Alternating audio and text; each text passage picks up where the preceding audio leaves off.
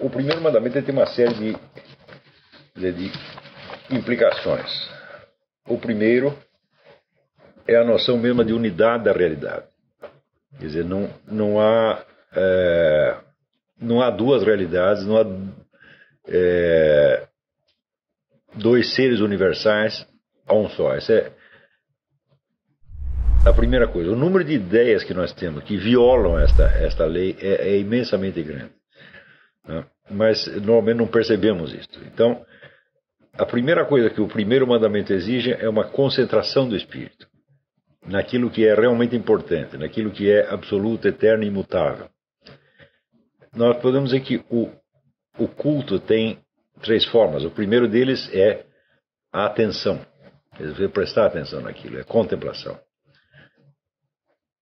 Em segundo lugar existe o amor, em terceiro lugar existe a obediência. Então, evidentemente, naquilo que você não presta atenção, você não pode ter amor e muito menos pode adaptar a sua conduta àquilo. É exatamente disto que está falando o nosso diálogo. Quer dizer, no Fédon você vê que o filósofo ele tem como primeiro dever não se deixar enganar, vamos dizer, pelo fluxo constante das aparências, mas concentrar-se naquilo que ele sabe que é verdadeiro, que ele sabe que é eterno, que ele sabe que é imutável. Claro que existe aí existe uma tensão, porque a própria estrutura da nossa vida biológica é voltada para a mutação constante. Tudo que se passa na nossa mente é entrecortado, é picotado, é fugaz, é inconstante. A coisa é assim porque é. Então existe uma espécie de desajuste entre o aparato cognitivo natural humano e o seu objeto eterno, né?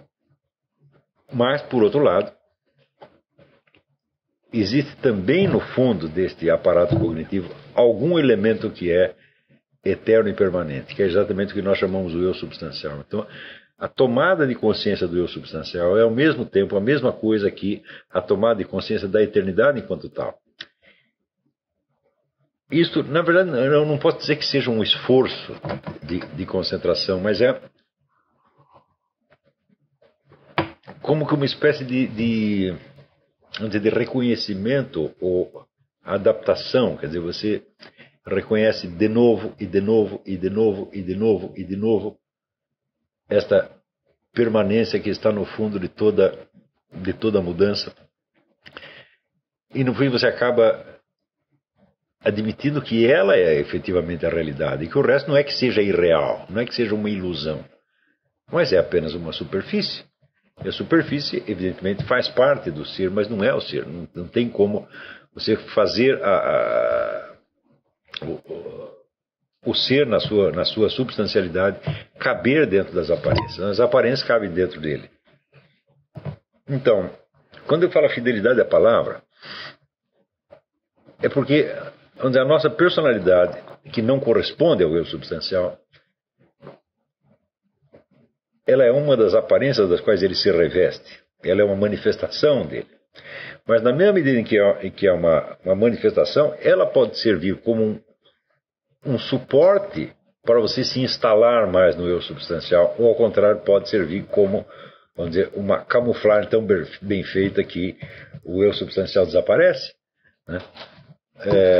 Há pessoas que estão tão identificadas com seus pensamentos, sentimentos, com seus estados, que não percebem nada de permanente por baixo daquilo. Nesse caso, nada se pode fazer por ela. Quer dizer, você está conversando com a pessoa, você sabe que ali tem um eu substancial humano, você tem uma alma eterna, uma alma imortal, mas ela não fala. Só o que fala é a superfície da pessoa. Então você não tem um meio de comunicação, a não ser que você apele, vamos dizer, para que você seja uma espécie de Milton Erickson e consiga falar com a pessoa para além, vamos dizer, da consciência presente dela. Tá certo? Mas, vamos dizer que a fidelidade à palavra é uma espécie de treinamento que você faz. Para você lembrar, para você dar à sua própria personalidade mutável um pouco de estabilidade no fundo. Quer dizer, você reconhecer que o aspecto mutável não é tudo, que existe algo que permanece. Tá certo? Então, agora, se você mesmo não é capaz de algum esforço de permanência, então a própria imagem de permanência desaparece da sua mente. Então, Aristóteles dizia que a imobilidade traz a sabedoria. Evidentemente não se trata de imobilidade, você sentar numa cadeira e ficar lá eternamente, não é disso que ele está falando. Tá certo? Mas é imobilidade no sentido de imutabilidade, de retorno à mesma raiz, sempre, sempre, sempre, sempre.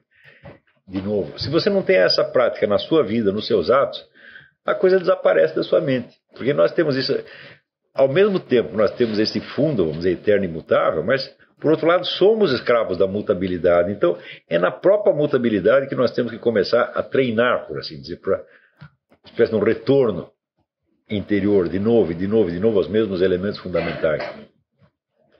Se se não existe nenhuma tradução disso, nenhuma expressão disso na sua vida moral, a coisa acaba por desaparecer da sua imaginação. Então,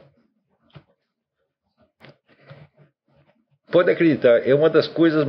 Vira, nós sempre vivemos buscando alguma segurança, alguma proteção, né, algum alívio, algo que, de certo modo, nos imunize contra a confusão do mundo. Eu digo, mas por que mesmo você mesmo não se torna, vamos dizer, um dos pilares dessa estabilidade? Eu vou lhe dar uma sugestão. Leia o livro do Joseph Conrad, A Linha de Sombra. Então, é a história de um jovem capitão de navio que pega lá o seu primeiro comando, né, e dá uma epidemia e todo mundo no navio fica doente, toda a tripulação. Né? E tem um velho cozinheiro, que é um sujeito cardíaco, né, que é o único que não é contaminado. Né?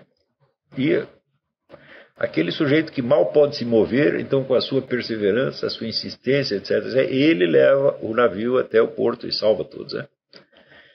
Então, eu acho que o melhor manual de lealdade que existe na literatura universal é Joseph Conrad, porque praticamente todos os livros dele tratam disso aí, da lealdade e da deslealdade.